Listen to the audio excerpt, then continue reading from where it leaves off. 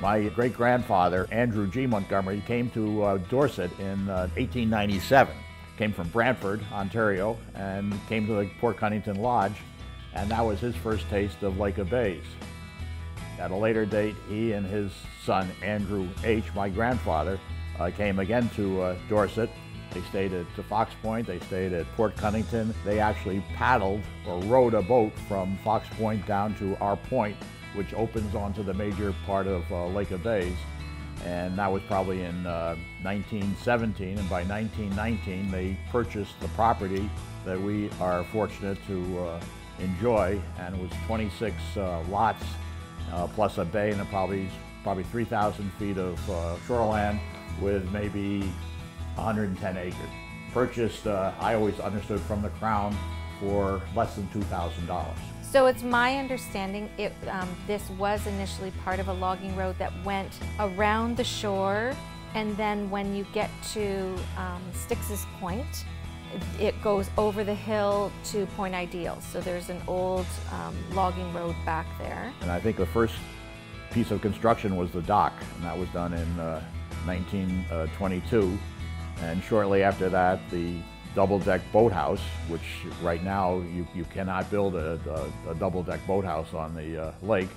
What now is the bunkhouse was the honeymoon cottage. That was built behind the boathouse, and I think that's where my parents stayed when they got married in 1934, when they came up on their honeymoon.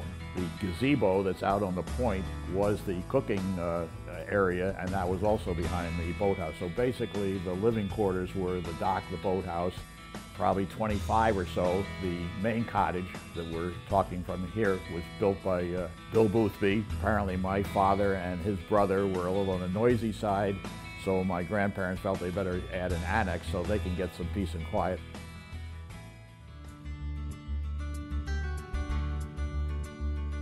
When my grandparents first started coming up here, their first few trips, they would take the train from Niagara Falls to Toronto, and then take the train from Toronto up to Huntsville, and then they took a boat out and then took the train across and then took a steamship into Port Cunnington.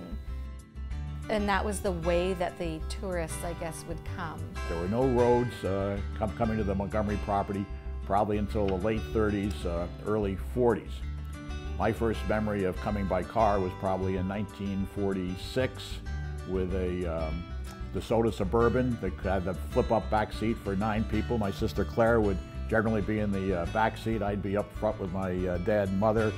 My brother and my other sister would be in the middle seat, possibly at times with our grandmother. The way my grandparents stayed at Port Cunnington during the war, they would come up with my mom and her sister.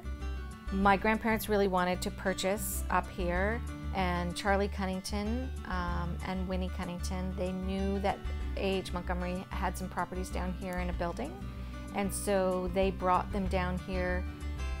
I understood in a wagon, because it was a long way at the time, although only 3 kilometers now, but it was a long way through the woods, and met A.H. Montgomery, and it's my understanding that A.H. Montgomery liked my grandfather. The final purchase was done in 1949, 1950. At that time, the next door neighbors, it was Jack and Muriel Slatter, and they had already built. So A.H. Montgomery had sold the property next to us to them, and they had already built a very small cottage also. And my grandparents were very good friends with the Slatters and A.H. Montgomery and his wife, and they would all play cribbage and cards and bridge in the evenings. And I would be sitting in what would be the little, 10 by 10 living room and kitchen area at the time. So they had no hydro. It was, they only came for 3 weeks, so I can understand why. The fireplace was built by the same person that built the 2 fireplaces at Big One. Apparently there was a problem with the fireplace when they put the first fire in, that smoke was coming out all over the place. Well, apparently the builder forgot to put in a flue, and that got corrected. But this fireplace is been here forever. There's some other items around here. There's a Victrola. We can still play some records on that.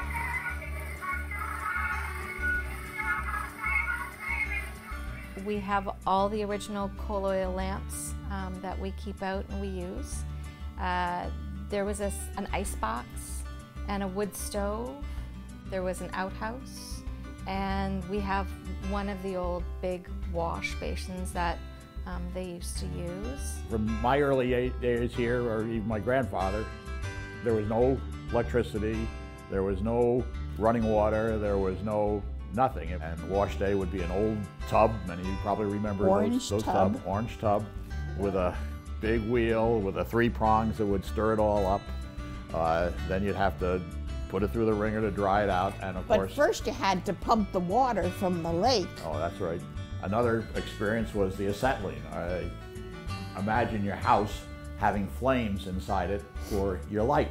Carbide and water mixture, so you had flames in every room if you wanted to have any light.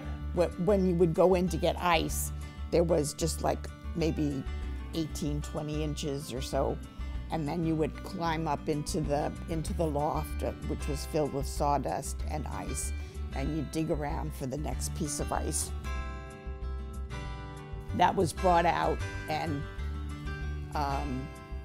washed off, and then you'd have to chip away to make sure that it would fit into the ice box.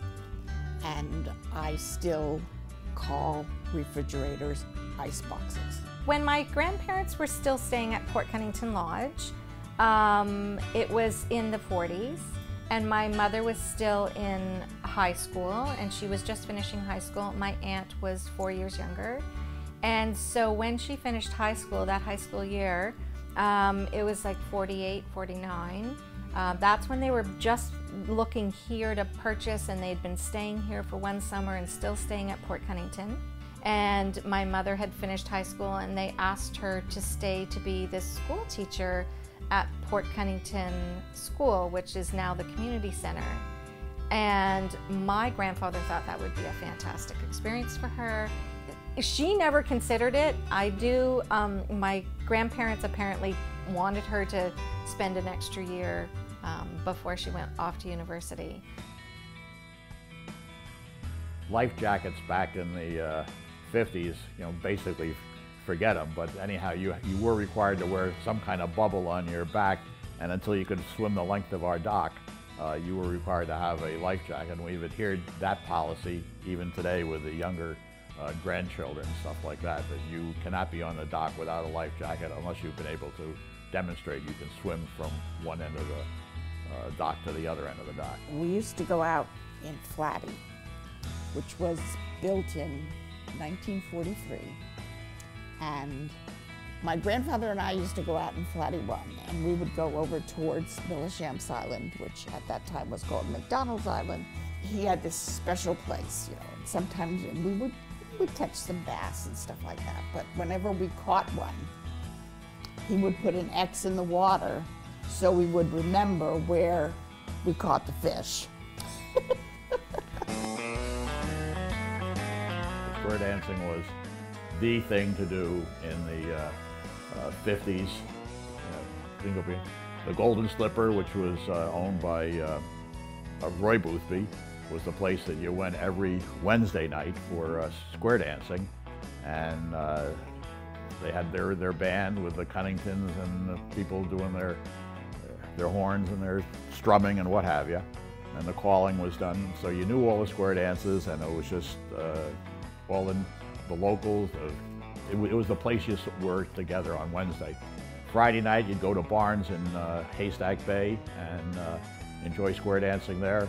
And then I think there was some square dancing on the south shore of Lake of Bays, and we chase the square dancing around quite a bit. Lots of music and lots of dancing and lots of fun, right? But regattas were a big deal. The church had its own regatta, which would be sponsored by the Anglican Church, involving Point Ideal when they had regular tourists. Port Cunnington, Fox Point, Bondi, and Lumina would all compete, and we would typically go in for Port Cunnington, and those were great ones. Then we go over to Big One, and in my case, I did maybe some tilting, but the war canoe was the big event that we would get into. If you've ever been the start of a four-bladed canoe, talk about tension and jockeying for position and stabbing your paddle and doing all this sort of stuff. So you're listening for the gun, and then you've got to line up, and there's usually about 30 or 40 canoes. That's a lot. So anyway, we're in this mess of everything, and we're all gunned up to go. The gun goes off, and Andy's starting to say, stroke, stroke, stroke. And then I just know I've got to keep my head down, and I got to stroke because I'm the skinny little guy, but I've got to keep up with these guys, stroke and everything else. We're halfway through, and Andy says, you guys were winning. Stroke you SOBs, stroke you SOBs. So all we heard Andy say, stroke you SOBs, stroke. And we just kept the head down, and we're all grunting and everything else, and we win. It was absolutely amazing. We won. It was amazing, and everybody cheered, and this, that, the other. These old guys had won, and all. You know, we'd have flags and headbands and all sorts of things that we always had to win. We usually didn't, because Lumen always had a good, strong team. But yeah, it truly is a community. Port Cunnington is a beautiful little community. To this day, we go to bingo every Thursday night in the summer, and my daughter does the call back for numbers, and I'll call bingo, and all my kids are now calling bingo. I don't know who the band was. I know that my mother had them over here. They would have parties over here, and then they'd bring their equipment over, and they would play their music here, which was a little, you know, unheard of to be having that type of parties. But so Choo Choo Valley was there, I believe, when my aunt was working. The parties at Big One were big. Old story, whether it's true or not, we don't know, because my aunt would say she would never do such a thing. But there are other accounts that she did have the whole Big One staff swim across after work one night, and there was a huge party, and then none of them made it back to work the next day.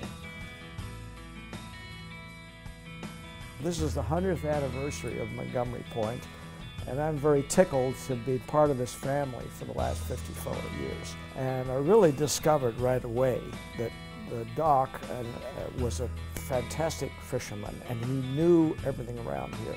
The Doc is keen about putting some money in something or other. Why don't we start a charitable foundation where people can donate money? A motion was passed that a committee should be formed to start a program, a heritage type of program, and people came out of the woodwork to help it happen. I think that's really what's important. The community and the seed idea of Dr. Montgomery and what came out of this Montgomery Point for this organization is really quite marvelous. Development was really changing when the fireboat was sort of became an idea. And there was a lot of fundraising. Port Cunnington area did a lot of fundraising. Fire department doing all the fireworks in Dwight and fundraising for the fireboat. It was just a long process to have it come to be, and it's really important to have on the lake. And we see it often going flying somewhere. You know, okay, we're glad we have it. It's just such an important part of Lake Bays and keeping us safe. This is grounding for my kids. This is where they feel most grounded. We've lived in Toronto and now Waterloo. I think all three of them would say this is where they feel is home. This is where I'm most comfortable. This is where I have my lifelong friends. This is where I belong in a community. And I go way back. You know, there are so many people that I've known my entire life.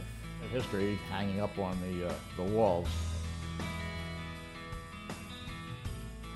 The Montgomery Point is a special deal for the Montgomery family.